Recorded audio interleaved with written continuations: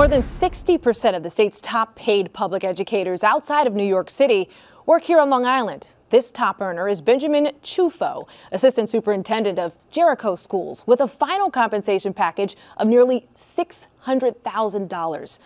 Newsday education reporter John Hildebrand explains why.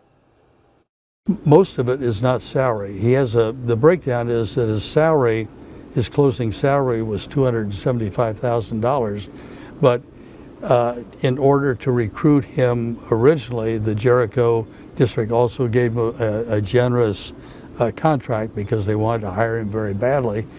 So they gave him a generous contract, and that was something that allowed him to cash in a lot of unused sick and vacation days, which is common in educators' contracts. 93 educators in the state earn more than $300,000 or more. 58 of them are in Nassau and Suffolk. The majority of the list are superintendents, teachers, and counselors. Read more about this story on Newsday.com. Click Get More below the Newsday TV video box.